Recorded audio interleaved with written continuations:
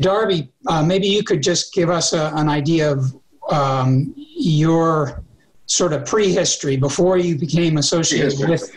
I'll be very brief. I grew up in Hanover, so I didn't fall that far away from the tree, but was in Seattle for law school and private practice, and I thought in 1974, I thought I'd try this environmental stuff for a while, then figure out what I was going to do with my career. So we moved back to Vermont. I was hired by VNRC. It turned out it was a huge financial problem that we were about 5 weeks from self-destruct, but we managed to make it through. And very early on, within the first 2 months, I met Rick and got involved with the Heartland Open Space Project. So, but I think one thing I wanted to say about Rick is that this was an era in Vermont where you really had an opportunity to make it up as you went along. And if you had a good idea and get people behind you, it was really an opportunity that existed at that time to pursue those ideas. And as I say, make it up. That's true. And it was making things up as we went along. There's no question about that. But it was within a framework that was pretty important to the state at that point in time. I mean, from the late 60s into the 70s, land use planning was becoming a high priority throughout Vermont. The state established regional planning commissions. At the time it was done, there were 14 regional commissions. That was when I became director of the regional commission in Woodstock. There were 13. Now there are 11. But it was a focus of the state, very important to the state, which also was parallel to the development of Act 250 in the state land use and development, planning and development laws. So they were going side by side, really. But the Ottauquechee region was different from the other regions in that it took a natural resource base as the focus for regional planning, a watershed concept, a natural resource base based on the Scottish planner Ian McGarg. I don't know if anyone is familiar with his work. He wrote a book in the late 60s, Design with Nature, which looked at developing regional plans based on the natural resources in an area. And the Ottauquechee region took that approach. I came in as the regional plan was being completed. The land use plan was done on a regional basis first, and then working with individual towns to implement that plan. And that's where the Heartland Open Space Project came into play. We're working with the town of Heartland. They did a really good job on their land use planning and went to try to implement it. And then at the time, the typical way of implementing a land use plan was through regulation, zoning, and subdivision. Well, the zoning regulations never got passed in the town of Heartland or in other towns, as a matter of fact. So we were looking for alternatives to regulation to be able to implement the land use plan. The Town Planning Commission wanted to look at tax stabilization as an approach. And that was, to me, a brand new way of thinking about land use and how to create an incentive program for landowners to make decisions about the use of their land that would fit in with a town land use plan. So the Heartland Open Space Project was started through the town planning commission's effort to deal with tax stabilization, and Darby was brought in because he could bring the legal mind to bear on how you put together a program like that. Yeah. Okay, and let me interrupt you just for a second, because we do have Nick Richardson, our president, here, and I'm not sure if he can stay for the whole thing, but welcome, Nick. Want to say a few words? Yeah, thanks so much, Bob. It's really good to be with everybody. I'm in Chester, Jim, not too far from you at all. And I'm not going to be able to stay for the whole thing, but I'm going to stay on as long as I can because this is a really, really wonderful topic. It's great to see everybody. I'm looking at Mike Schoenfeld and Clive Gray and a bunch of others. I love Zoom and the way it gives us the opportunity to come together And Darby, I think, just I was able to hear, I've been on for most of the presentation, and able to hear your description of Vermont being a place where you could bring a group of people together and make stuff up and make things happen. And I'll just say, I think that spirit is alive and well at VLT. We still feel like Vermont is that place, and we certainly continue to approach opportunities around land and land access and the future of this place with that spirit in mind. So it's just really great to be with you all and to be hearing this history, which for me is also, deeply a family history. My grandparents were conservationists who worked with both Rick and Darby and Peter Stein and others who are on the call. And so when I think about the history of VLT, it's exciting for me because it informs so much about where we're going as an organization today. And it's also a chance for me to really reconnect with my own roots and the things that drive me to do this work. So glad to be here with you all. Thanks. So let me jump in on the Heartland. We came up with 4 different alternatives. 3 were based on tax stabilization agreements, which were allowed at that time, and a number of towns had used. And 1 was based on conservation easements in one section of town. And that was a totally new concept at the time in this state. And we went through a year of hearings, working through the details with the local planning commission, and putting out a little publication and having public hearings, and it all came to a vote, and it all got gunned down about a 2-to-1 basis. So a year's worth of work was just in total shambles by the end of that. And Rick was going to say, oh, well, now what? Yeah. Well, and what, Rick, I understand that you had a colleague there at the Regional Planning Commission who was, I don't know, was he there for about 5 years, Harvey Jacobs? Harvey Jacobs, he was there about 5 years total, yeah. But he was, when I became director of the Regional Commission, Harvey was already there. He had been hired a couple of years before I came. And he took the lead in the Heartland Open Space Project, working with the town planning commission. So he was pretty important in developing the alternatives that Darby just mentioned. Well, I was just going to say, the public meetings that Darby mentioned, we held a series of public meetings in that year that the program was being developed, with a really good participation, it seemed, from the members of the community coming to those meetings. And then when the vote came about and defeated everything that had been tried, that had been proposed, it was a real big disappointment, I can tell you. And I remember sitting with Darby the day after the vote and just commiserating with him on all the work that had been done and the positive nature of the public meetings and the negative results of the vote.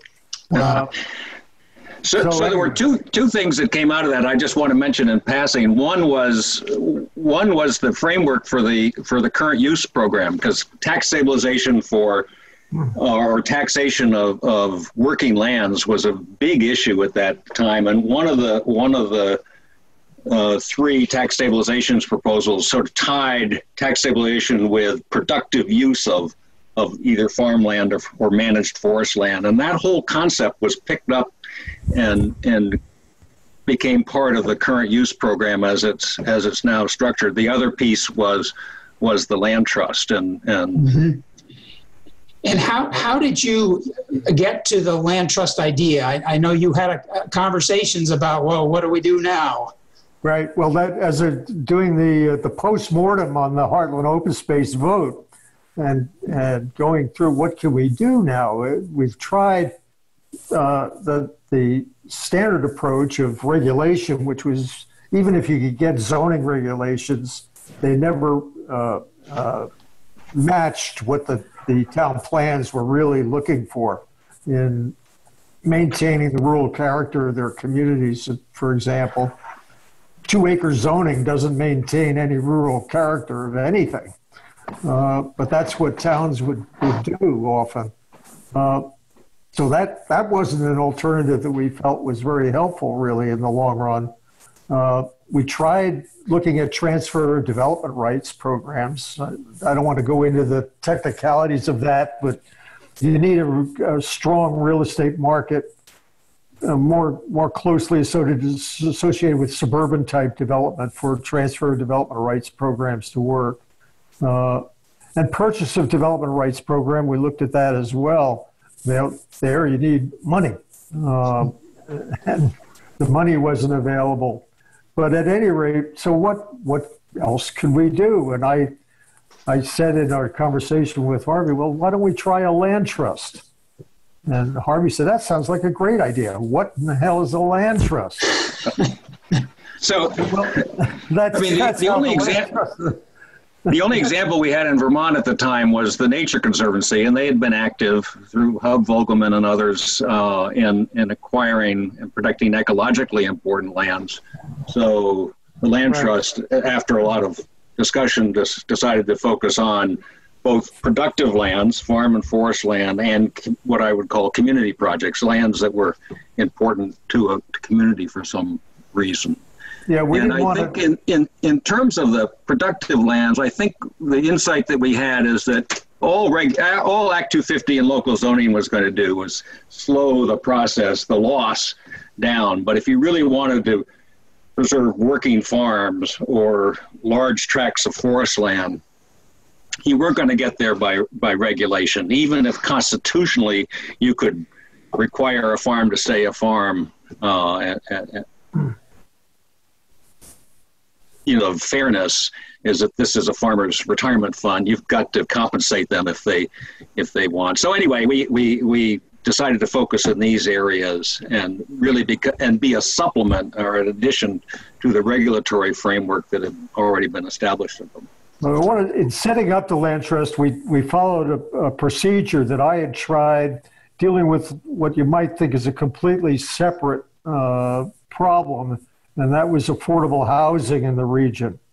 At the same time that we're doing the Heartland Open Space Project, I was wrestling with that subject and decided to put together a committee of local people who are interested in it and see what we could do. And putting that committee together, we started focusing on where affordable housing could go, what was the priority with affordable housing. We decided elderly people who were most at risk and needed help. We identified property that we could actually purchase and develop affordable housing on. So we did that. We actually purchased 2 historic buildings in the village of Woodstock and developed 11 units of affordable housing, the first affordable housing developed in the Woodstock area after years and years of discussion about the need to do that. And later we added another 15 units of new housing behind the historic structures and financed the whole thing through local fundraising to buy the property initially and then refinancing through the Vermont Housing Finance Agency and supporting the whole project through Section 8 funding from HUD. That was an example in my mind that could be used to deal with land use in general and land conservation in particular.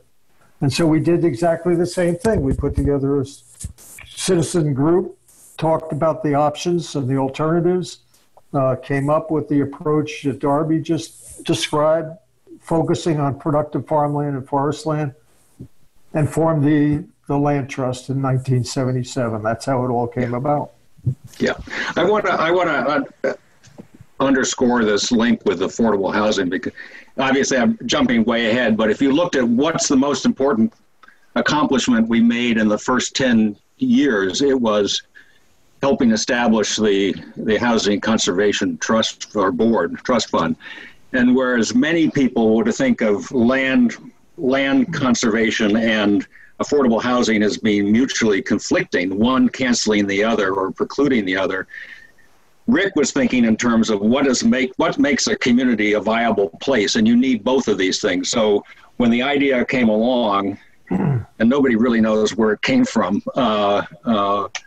in 1986, 87, it just made a lot of sense at that time. But I'm jumping way ahead. Yeah, but the affordable housing connection with land conservation is really important because it does tie in. It ties in the whole planning effort that was going on. We're looking not at one thing, but a holistic approach to various issues relating to community needs. Economic development was another area that I was interested in and wanted to take the same approach there. But the land trust started taking over our because it became fairly successful, started taking up all of our time. And so it's hard to devote to other issues as well.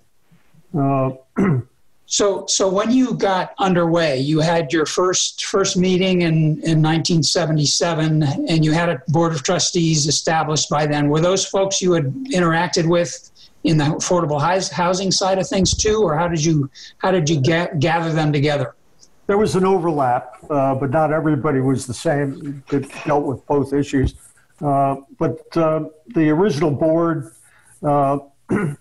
local people who were interested, we knew through our planning efforts, were interested in land conservation, and historic preservation was another concern. And just kind of sort of naturally came together to form the board. And at the same time, in 1977, when we incorporated, we needed to apply for tax exempt status, and we got assistance from John Dunn, an attorney in Heartland, who was familiar with our work in the Heartland Open Space Project, and was a friend of Harvey Jacobs, and he offered to help us with our legal issues at the outset, and did our IRS application for us, which was successful fairly quickly. In a few months, we had our tax exempt status, and at that point, we went public. Let me take a quick second to share some images. Is people seeing these on screen? Good. This is really just setting the stage in the 60s and 70s, what was going on in the state. And got some good quotes from George D. Aiken and Theron Boyd, who we'll hear more about probably in the next session. We won't get to it today. But there you can see what Williston looked like before the interstate, during its construction, and after it was underway. But I did want to bring up the minutes to the first board meeting of the Ottauquechee Regional Land Trust and some of the key characters that have already come up.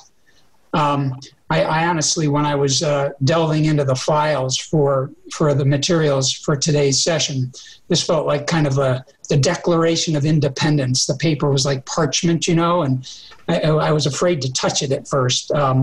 But it was fun to see these names, some of whom I became familiar with later, and some who I knew as soon as I arrived on the scene myself in 1980. But it was the third meeting that there was a discussion about the IRS application and IRS needing additional information, and then Darby Bradley giving a presentation on the status of easements under Vermont law. So that it shows you right away they were jumping into some pretty consequential stuff that had a bearing on how the organization developed over the years. The first annual meeting included all of these characters, of course, and the mention of the Vermont Institute of Natural Science and a educational program on the first property that the Land Trust acquired, which was a gift from the Connecticut River Watershed Council. And then I couldn't resist putting in the first annual meeting financial report for the Vermont Land Trust. It looks quite different today. But then just some images of Rick, the visionary, and Darby in two stages of maturity. And there's Harvey Jacobs, who went on to become a renowned professor at the University of Wisconsin, and the university was overseas for a long time. We've become reconnected. I actually got he was one of my advisors at the University of Wisconsin, interestingly. And there is John Dunn, who we perhaps will hear more about, but Rick just mentioned him, and he is, of course, the father of Matt Dunn, former senator and gubernatorial candidate who still lives in Heartland. And he and his wife were kind enough to send along an image from John. So that brings us up to maybe it's good to jump right into the first major thing that the Land Trust worked on, which was the Appalachian Trail Project. And just quickly, everybody knows where the Appalachian Trail goes. The area that the Land Trust was focused on was the kind of 50-mile section from Killington to the state line. But Rick, maybe you could pick it up and talk about how Preston Bristow got involved and how that whole thing evolved. Right. Before we do that, I just want to say, we got involved in the Appalachian Trail at the end of 1977, in December of 1977. Before that, I just wanted to mention that we had given the IRS all of the information they had requested. We had received notification of our tax-exempt status, only to get a letter a couple of months later saying they were going to withdraw our tax-exempt status because we referred to protection of productive agricultural land. We had to redo our articles of association and bylaws to take out reference to agricultural land. Really? Otherwise, we would have lost our tax. At that time, conservation of agricultural land was not considered a charitable purpose. You had to be organized exclusively for charitable purpose. So we just substitute open space and sailed through. That took care of it, but it shocked us when we had to do that. At any rate, in December of '77, the National Park Service contacted me as director of the Ottauquechee Regional Planning Commission about the National Scenic Trails Act, which had been passed by Congress and money appropriated to protect the Appalachian Trail with a 1,000-foot wide corridor throughout the 2,000 some miles of the trail. And as Bob mentioned, 50 miles of that went through the Ottauquechee region. So I put together a public meeting inviting the National Park Service representatives of the Appalachian Trail Project and the Appalachian Trail Conference, a nonprofit organization supporting the trail, to a meeting in Woodstock of landowners and anyone interested in the trail. The meeting was sold out. I mean, there were people there probably for the meeting, and it was quite a raucous meeting because issues of private property rights. Well, Rick, we're having trouble, and I think the basic message here is that Rick hired Preston Bristow, who had been the chair of the Green Mountain Club and had knew about what it took to run a trail, build and run, and Preston was a key liaison person. He gained the trust of the landowners. They were working on where the trail would run. They were trying to get it off of town roads onto sort of more remote areas. And he gained the trust of both the Parks Service and the landowners and was able to negotiate that. Hanging over everything was the fact that the National Park Service had power of eminent domain and could come in and condemn it. And that would have been a disaster in Vermont.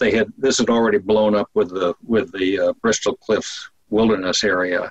So Harvey was able to Preston was able to, with Rick's help, keep things on an even keel. The other important thing that happened at that period was that the Park Service had their idea was to acquire in fee simple outright ownership 200 to 1,000 foot swath.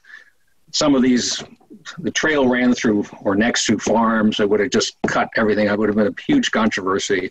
And we managed with a lot of negotiation to get them to, that may be their preferred approach, but that they would be willing to accept a right-of-way, a trail easement right-of-way, and protected on each side 100 to 500 feet with a conservation easement. And that was a big step, frankly, because it allowed the ownership to stay in the hands of the farm owner or the woodland owner. And they had the option of either selling it outright or going this trail easement, conservation easement approach. I was involved with the discussions about the use of conservation easements, not so much the other part of it, but it was an early example of a nonprofit public partnership, and obviously private partnership as far as the landowner is concerned. And you see this has been a theme running through 40 years of history of the organization, that we've worked with local government, state government, federal government on mutual goals. And it's been, I think, a really key part of our success.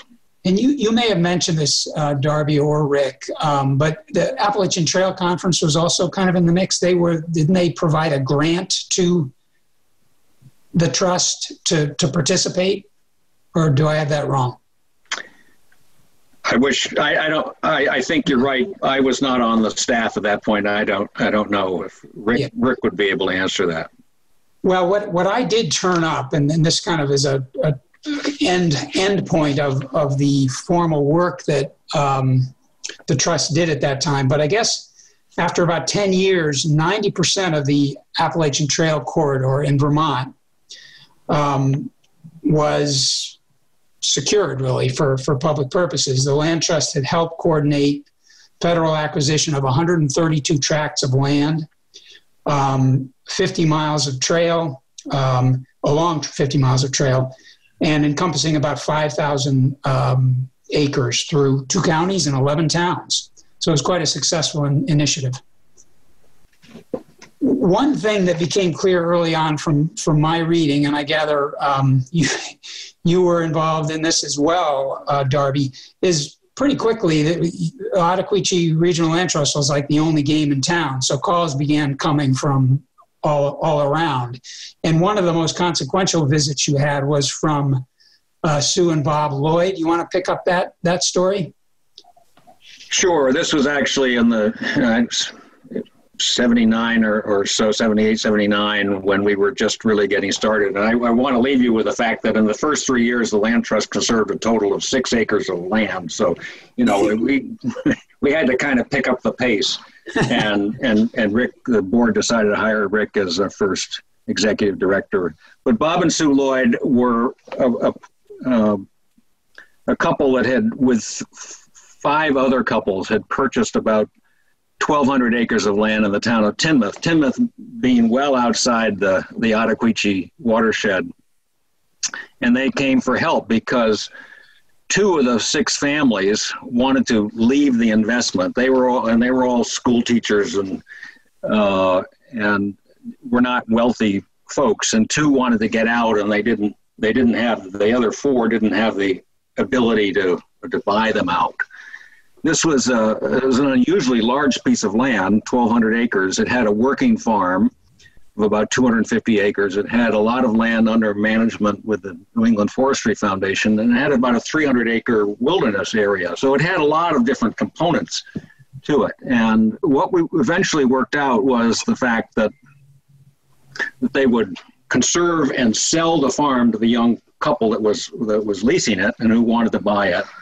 And that produced some cash. And then they also put a conservation easement, of sort of a wilderness easement for a wild easement on the 300-acre wilderness small Tinmouth Gulf wilderness area, and then a working forest easement on the rest of the land, reserving a total of 8 development sites that were carefully picked, and each of the remaining families would get 2 of those. And the combination of the income coming in and the tax deductions from the gift of conservation easements was enough to satisfy the 2 exiting couples. So it was a huge project for us, and it set a whole number of precedents. One is that it required us to think about what are the actual terms of a conservation easement on a working farm, on managed forest land, on a wilderness area. And John Dunn and I sort of worked that out. And that template that was created is really, wilderness area aside, the other 2 are very, very similar in structure to what is there now. And the fact that the Vermont Land Trust, or Ottauquechee Land Trust, had 10 years before the Housing Conservation Board came along and the Upper Valley Land Trust and others came along, we got a chance to work with that template, and that was picked up. And so there's a common practice throughout Vermont, which was really important down the road. Another important precedent was the board said, well, if there's no other local land trust that can for the landowners to work with, you can work outside the region. And so it was the beginning of the expansion to becoming a statewide organization. And then the third thing was the most important. Rick and I had been looking around for some project to get the state into the game. We had already begun to realize that unless the state was involved, we were not going to be able to conserve working lands and forests outside of really wealthy communities. They had done a really wonderful project in South Woodstock without a lot of outside support, but that was because it was only a couple farms and a lot of wealthy people who could participate. And if you wanted to conserve working lands in other parts of the state that didn't have that kind of wealth, we needed the state to be involved. The state had actually been authorized to acquire conservation easements in 1968 and had never used this authority. And they had a bunch of criteria. One was the land had to be under imminent threat of development, and it had to be available for public recreational use. And that sort of took everything off. But what we figured out was that what they were really worried about was the obligation of looking after these conservation easements down the road.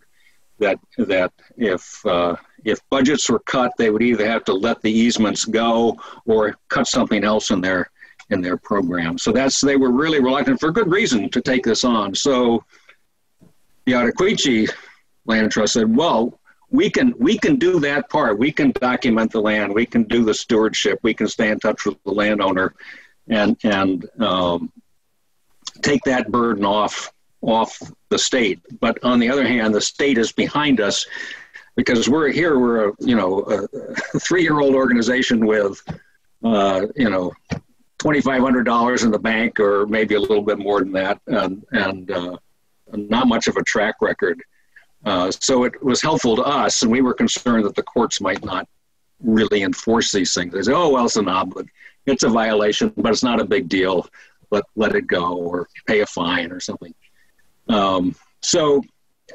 Anyway, and the Tinmouth property, given all the size and all of the components and our willingness to take on the stewardship burden, really put the issue to the state is either going to participate in this game or we're not. And after much discussion with the Commissioner of Forests and Parks and the Governor, they accepted it. And this was in 1981, and really was the beginning of the state involvement in conservation easements and conservation of privately owned lands. And I think, as you pointed out in something you wrote, it increased the portfolio by approximately 20,000% held by the Vermont Land Trust to be Vermont Land Trust. Yeah, yes. It was, yes. 6 acres to 1,206 acres. Well, there were a few other projects in the interim, but you can see from that map the Lloyd, Thompson, McIntosh. There were a number of other properties in that valley, but that idea started leading to others getting it, and so there's a lot more conservation that has happened there since those early days, and a good chunk of an amazing chunk of Tinmouth is now protected in one way or the other. What was the Tinmouth Channel wildlife management area? Was that in existence, or did that end up coming about in part due to the effort that was going on? That was really the effort of the Nature Conservancy. This is a very important wetland area. Mm-hmm. And I don't remember the exact dates of it, but it was TNC worked on that. Let's move into the country day school, or country school, Woodstock Country School. I hope that's a correct image. Do you recognize that image, Darby? There were a number of buildings on this, and I was only tangential. I wasn't really involved in this at all. I remember sort of reading about it and saying, "What are those guys up to?" This is John Dunn and Rick, and a very active, involved group locally. The school, it's about 320 acres. Lots of buildings on the property, and it was approaching bankruptcy, and the board gave the Ottauquechee Land Trust a 30-day right of first refusal, and about within a month of our getting that, a developer from Boston came along and offered what turned out to be about $1 million, and so we had 30 days to match $1 million, and and we really had, or the organization had very little money in it, and two things happened. That the John Dunn dreamed up this idea of charitable creditors, which I won't go into. It's long and involved, but basically, the people were saying if the land trust buys the property and works out a plan and then conserves the property, and we lose money, we'll make contribution in proportion to our percentage of the whole pool to cover that loss. So if you pledged $1,000 and there's $100,000 in a pool, you're taking on 1% of the risk. If it's $200,000 in the pool, it's 2% of the risk. And fortunately, a very wealthy person, Jack Dorothy Byrne, who lived across the road, agreed to take this on. And first of all, to buy the main buildings for $500,000. So that sort of reduced our risk. And then when it went through the whole planning process, they agreed to buy the balance of the property outright with no restrictions on it, but 2 days later, donate the conservation easement back, and there are a lot of other people involved in it, people who contributed money to cover expenses. This was in an era of bank interest rates being at 16 to 18%. It was early 1980, and it all came out that. We covered all of the costs. We never had to go back to the charitable creditors and ask them for a contribution. And so everyone thought, "Wow, this is a miracle. Here we are. We've managed to fend off a developer, protect the land." I mean, there were houses there. There was some opportunity for additional limited development in very selected areas. And today it's because our Green Mountain Horse Association property and a working dairy farm that is there. So it was just seemed a total miracle. And sitting up in Montpelier, I just thought, "Oh, what are these guys up to?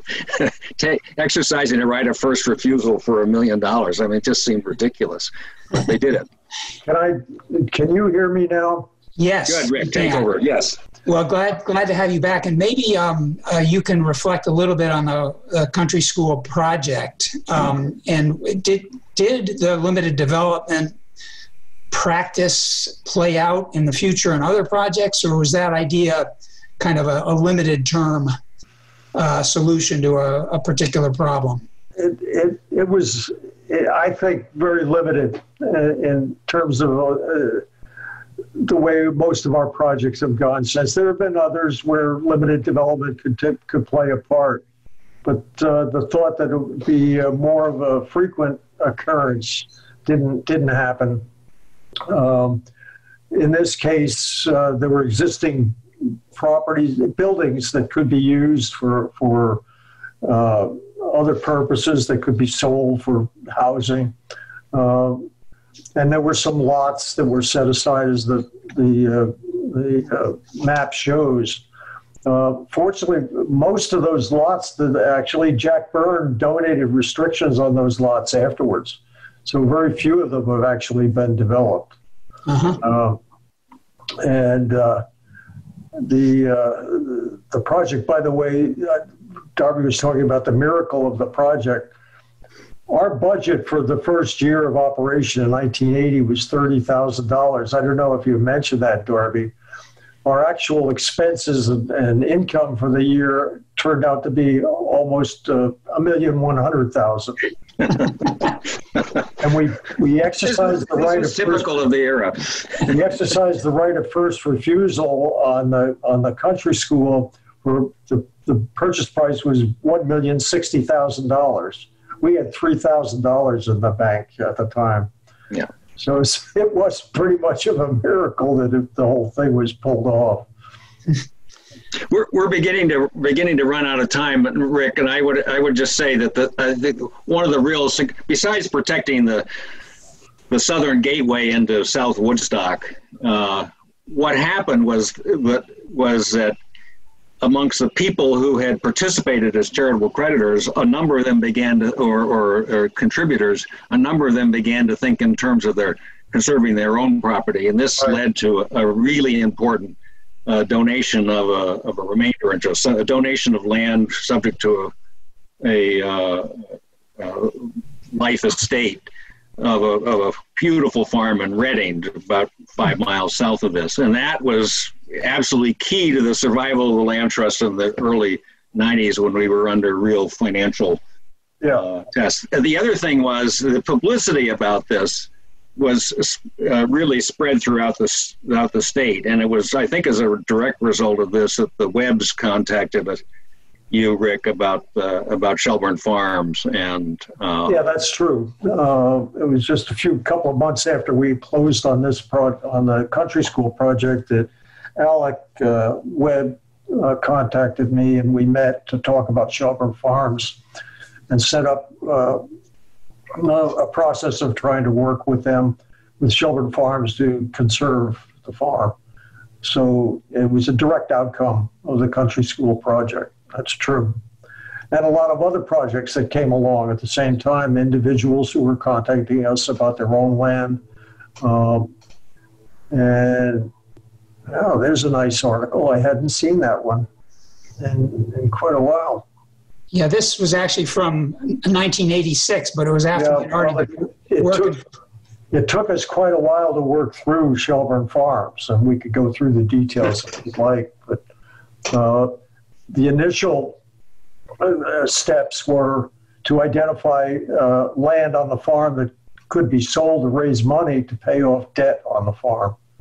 And you can see on the map that's shown in the article, Shelburne, the Orchard Point area. There were 600 acres of land that was sold to a consortium of 5 people who wanted to develop single-family lots, 5 of them, and then conserve the rest of the land. And that paid off the debts that Derek Webb was carrying for the farm.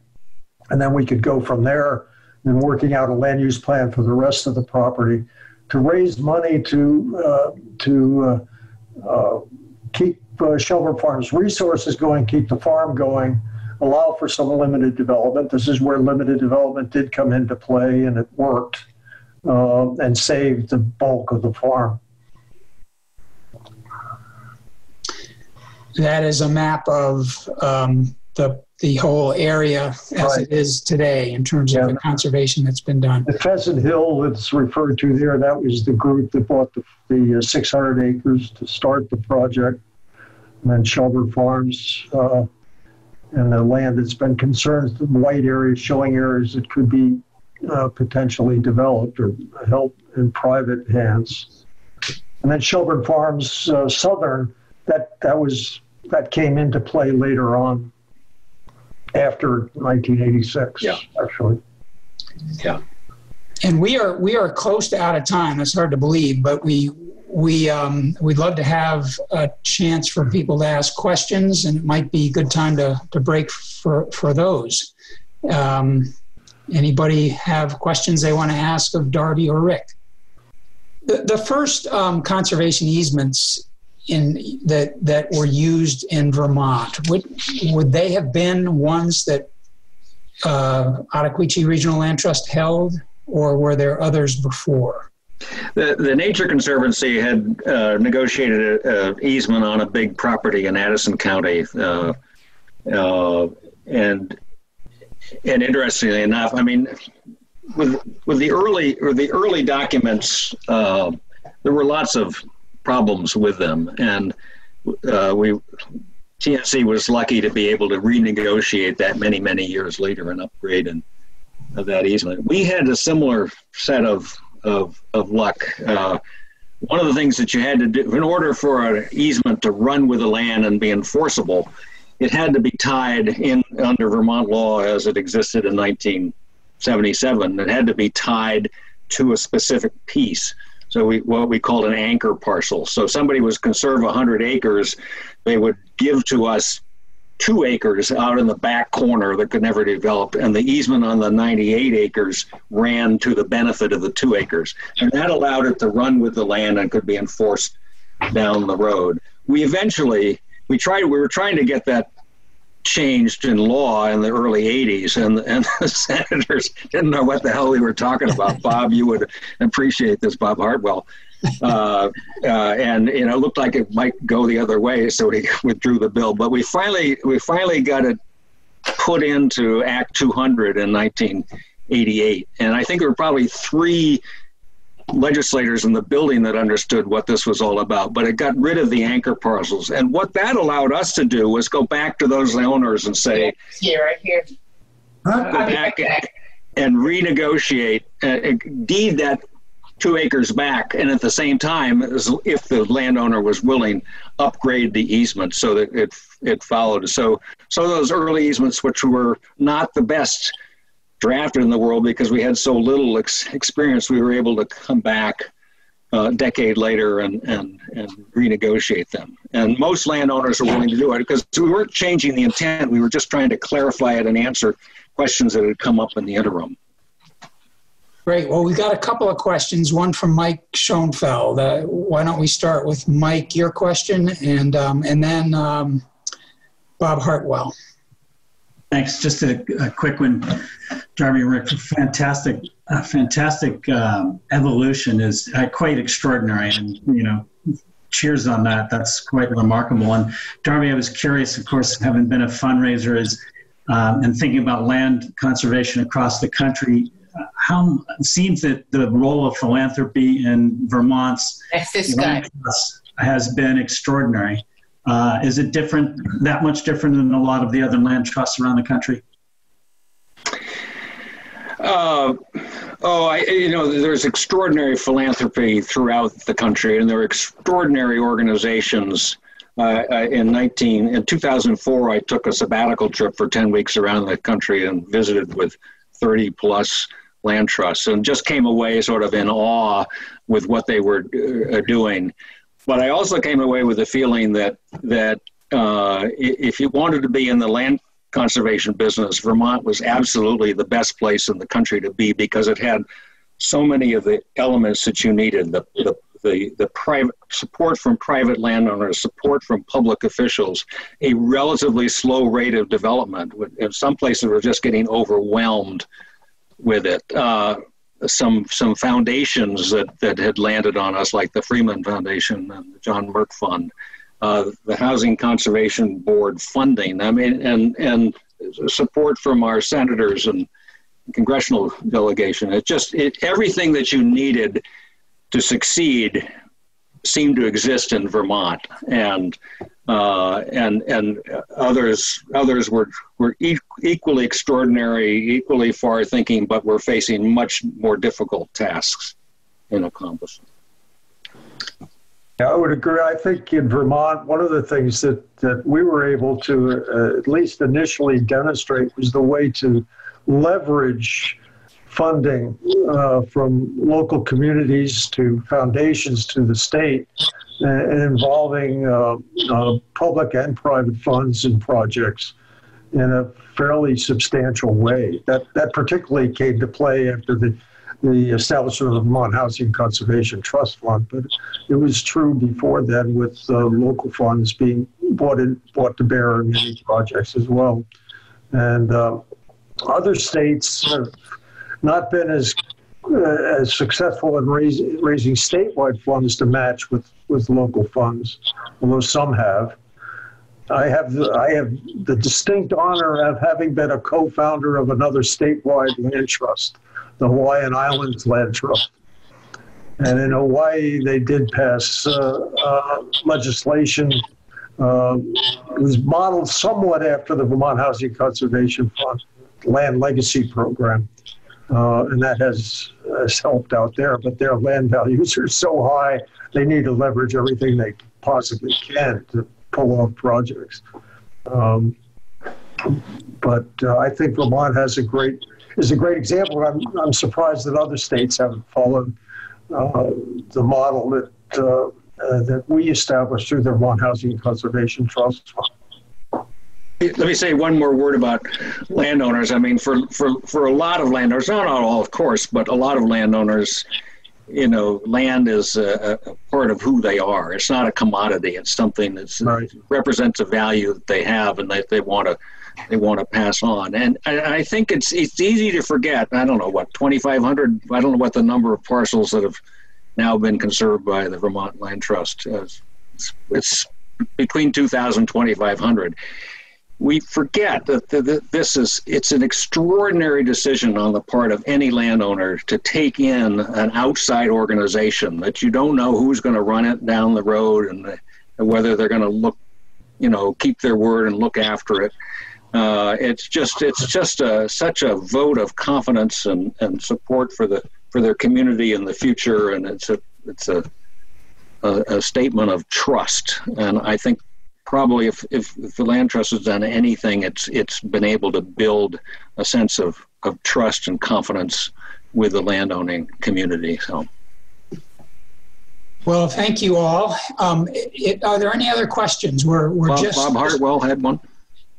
Not so much a question as it is an observation, because Rick is talking about what's going on in the other states, and we've been down in the Sun Belt for about 3.5 years, and there's not nearly as far along as you might expect in the land conservation, the private side of it.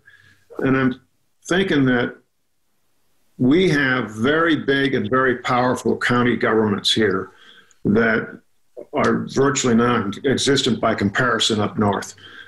We have, in Winston-Salem, North Carolina, we have 76 parks that are owned by the city. I'm on the Recreation and Parks Commission.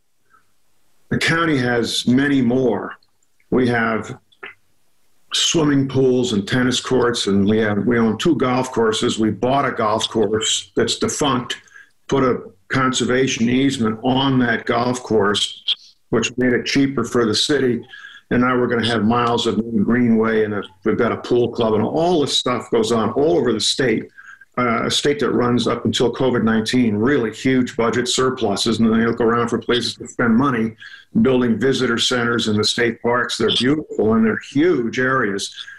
And I think that may be discouraging addressing, for example, farm conservation and productive farm and farm succession.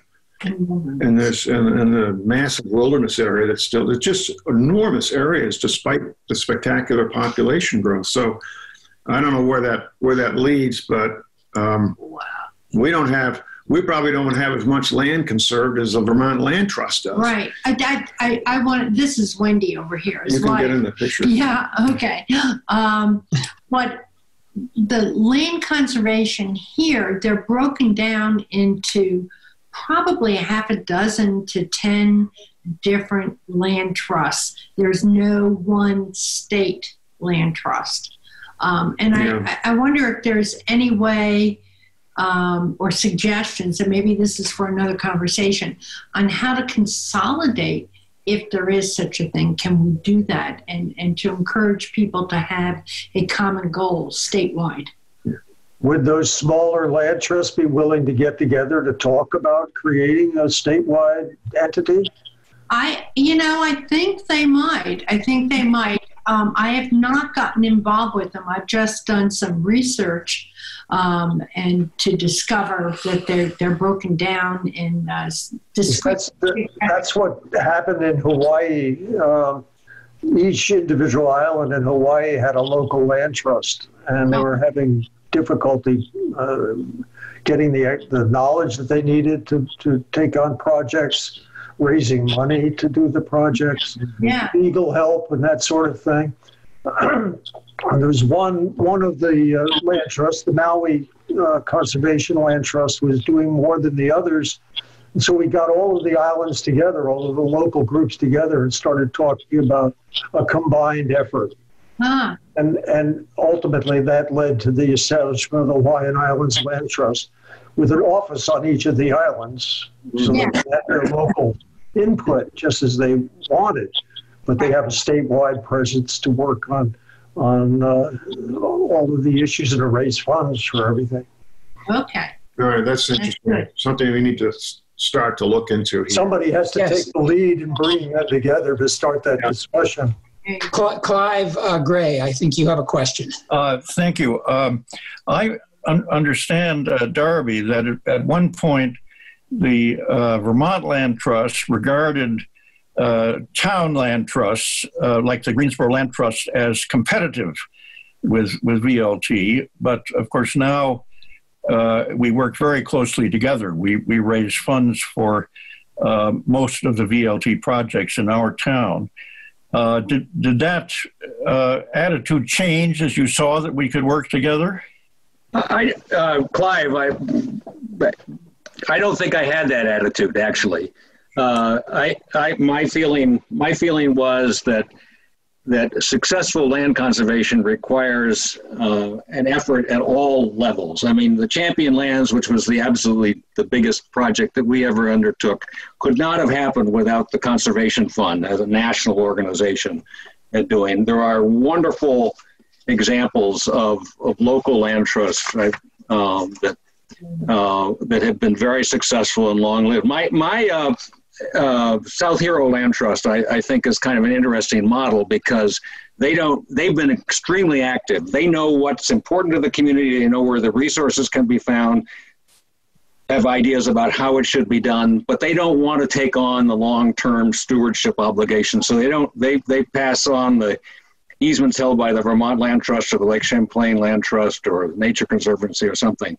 My concern about local land trusts is this issue of looking after these lands down the road. I think stewardship is, in many respects, the Achilles heel here.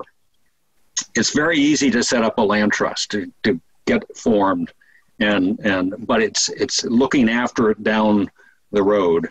And when conservation easements are nothing but trouble, really, and if you have to enforce them, there's no new glory in enforcing the conservation easement. People and a lot of the Vermont Land Trust spends a lot of time cultivating and building relationships with landowners so that we never get violations and rarely go into court and that sort of thing. And that's a lot of effort, and it's hard. I think it's hard to sustain. And Clive, you've been part of it, but I think we all have to come back in 100 years and say how are we doing?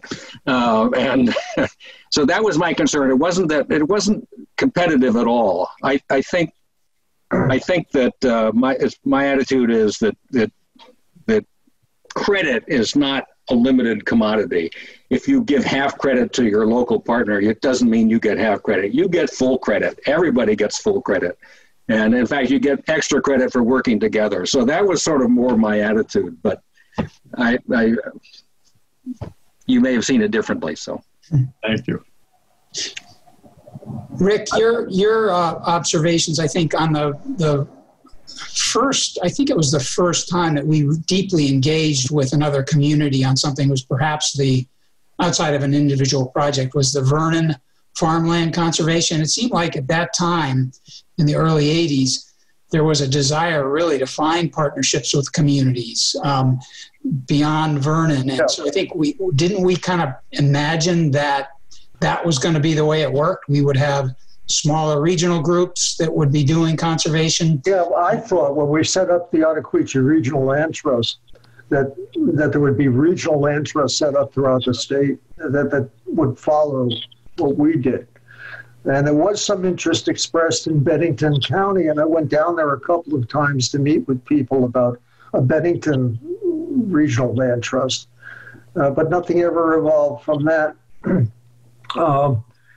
And we kept doing our projects and getting more and more notice, so that it became difficult to say what our priorities should be if we didn't have some kind of local input to decide what's important, what's really, where should we focus our energies.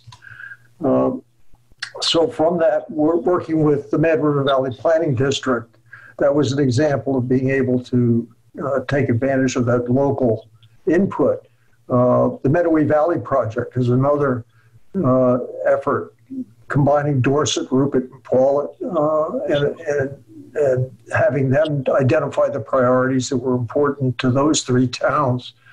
But then small groups started to form land trusts. The first one was in Shrewsbury, and then others began to form. I can't recall. I guess Greensboro started after the Craftsbury Farm project, but the smaller land trusts were forming based on the fact that we had been successful and they wanted to take on that kind of role locally. And that was great in terms of working with local groups. They could identify the priorities a lot easier than we could as a statewide organization, and focus our energies in helping them accomplish what they wanted to do. I might mention that in the Hardwick area, we now have what's called the Northern Rivers Land Trust, and that has trustees from 6 towns, and we've conserved land in probably 7 towns, and we're hoping to acquire additional towns in our region. Well, that's interesting. I hadn't heard that. The one area that does concern me in all of this is in the area of funding. We're a small state with limited funds. If we start competing with each other without working together, that could become a real problem. It hasn't so far, I don't think, but it could. We need to really focus in on trying to cooperate and work together, and not divide up our efforts. I agree. Other questions?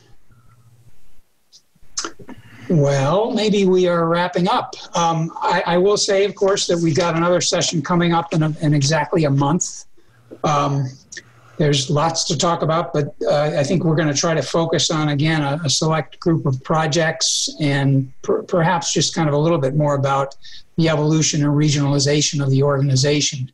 There's a lot of staff members who began to be added to the organization, and the organization had regional offices established and some very, very interesting and consequential projects. So we'll carry on with some of those next time. Thank you all for joining us.